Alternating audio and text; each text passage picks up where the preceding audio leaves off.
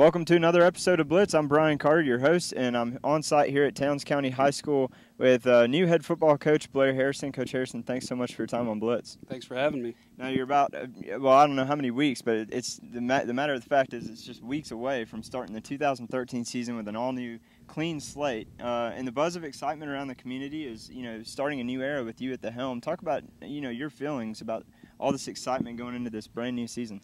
Well, it's real exciting. I've been welcomed just tremendously by the people of Towns County and the community and the players. I wish we weren't opening early. I think we're opening a week early to most Georgia schools, but I guess they had to do that to get the rival game in first. But I wish we had another week, but we'll make do. And but I'm just real excited to get this thing started. I think we got some good football players, and I just look forward to seeing them play. I think around here they term that week zero is what they're calling that, and a few of the teams are having to do that. Now, Coach, you've been around coaching for, I believe you told me before this interview, about 19 years.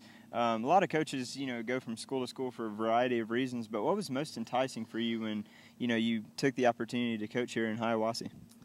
I think that I just think that they were needing someone like me. I think that the type of kids that we have fits my program, and I think that I can bring some change to, I guess, the success they've had on the field.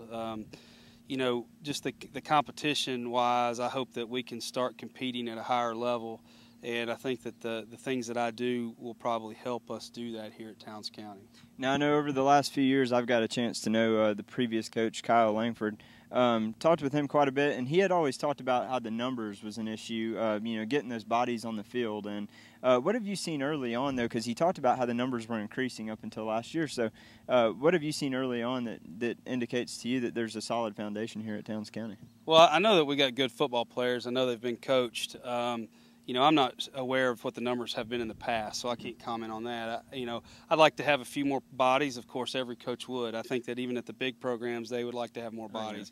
Bodies turns into a situation for practice time and things like that, and how you get things accomplished. But, right now, we play 11 players. The other team plays 11 players. Everywhere I've been, even if we at the bigger programs, we've had 18 or 19 kids that can play, and those guys usually got all the snaps. So, that's going to be the same thing here. Where it hurts you in a place like this, numbers-wise, is the competition in practice. Right.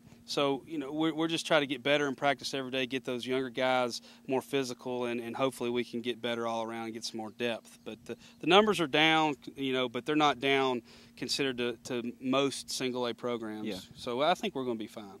Now, the community gets behind this program really well here in Towns County, and it never gets bigger than it does in the first couple weeks for you guys when you start right off the bat with some huge rivals in Hayesville and Union County, and around here that's pretty big, and I'm sure you've been briefed on the intensity of that rivalry. Talk about how much you would love to just hand them a loss early on in the year and set the tone for the season. Well, to be honest with you, we always go out to try to win whoever we're playing. Right. I understand that those schools are very close here. I don't know anything about them really. I've watched a little bit of film on Hayesville, and I think we can compete with them. Union County, I don't know anything about them. So really, my job as a coach is to go out and execute on Friday nights and be prepared and get our guys in the right position to win, no matter who's across the field. Right. I try to play rivalries down, so to speak, because sometimes you can get too emotional and not be able to perform at your peak. And we're going to go out there and we're going to try to play 4 quarters against whoever we're playing. And those nights, there's probably going to be more people in the stands watching. But we still got to perform every time we go out there. So I'm looking forward to it. I like playing in front of good crowds, and hopefully we can do some good things early on in the season and keep the crowds coming all year. Yeah, and I'm not sure. I'm not really sure on what you brought back last year, depth-wise and by position. But one thing that I am aware of, and a lot of teams around the area are as well, is that you do have a senior quarterback, Jackson Noblet. Talk about how much he's going to mean to this program's success this year. Well, he's going to be a very huge part of our success. The thing about Jackson is he could play any position for us on offense and probably any position on defense and do a great job. So, for me, just getting to know him in the last month or so, I've got to try to get him in the best position to help the team. And right now, the best position I feel is quarterback, and he is going to take us to another level. I've coached a lot of good quarterbacks in my days, and you know, he ranks right up there with them, the best ones I've had. So, you know, we're going to have some growing pains because it's the first year with me and him, but hopefully those growing pains don't cost us a game or two. But it's going to be a lot of fun coaching him.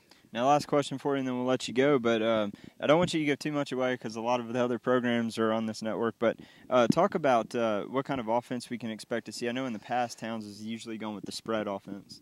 Yeah, well, you know, I'm not gonna spread people out. We're gonna go right at them. You know, we're just gonna try to angle block you and hold on to the football and play good defense. So, you know, we're not gonna throw the ball around a lot, but we do have the quarterback that can. Yeah. So if we have to, we will.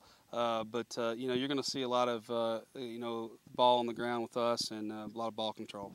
Well, Coach Harrison, thank you so much again for your time on Blitz. We appreciate it, and hope for the best for you for this year and your first year here at Towns County. Thanks, I appreciate it. And don't go anywhere. When we come back, we're going to have one of the senior players here on Blitz.